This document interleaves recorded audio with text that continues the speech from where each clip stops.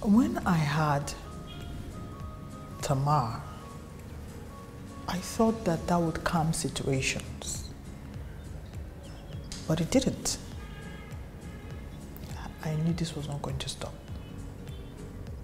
So Tamar clocked 1. The violence didn't stop. 1 year, 3 months. That's 15 months, yeah? Yeah? It didn't stop.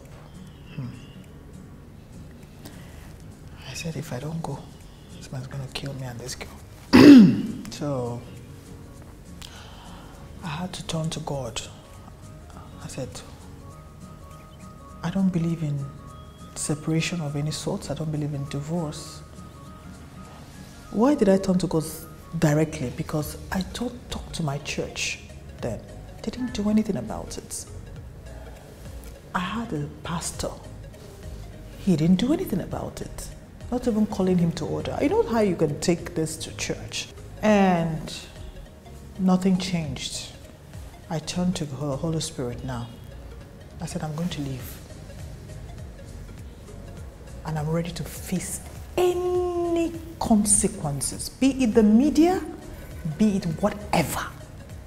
I will leave. So, one day, something happened. I don't want to go into details.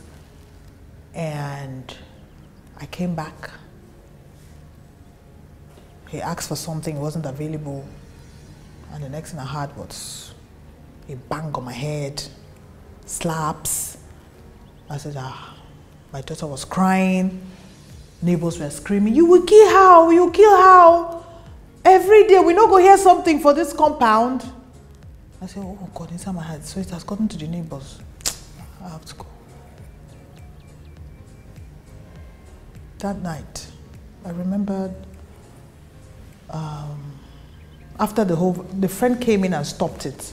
Yes, so, but that in the morning after, I'd packed my things and taken Tamar to go to my very good friend's place. I don't want to mention her name, a colleague of mine who opened her home to me and my daughter. And then I had to go back again to get few of Tamar's, because I didn't have any money. Few of Tamar's cold, clothes. I mean, for winter, because we're going to go to South Africa to shoot a commercial for some telecommunication then. And then he blocked me. And immediately I went into tongue speaking in my head. I said, this man should not kill me today.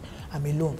I'm not coming today. No, I'm not coming today. No, I'm not coming today. I was just speaking in tongues in my mind. And after that beating that day, I almost died.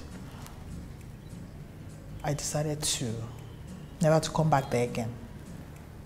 And then I had to speak to somebody I respect so much in the industry who advised me to go to some lawyer, and the rest became history. So I made up my mind to go, and ever since I didn't look back. I wished him well, I prayed for him, but I had to save me and my child.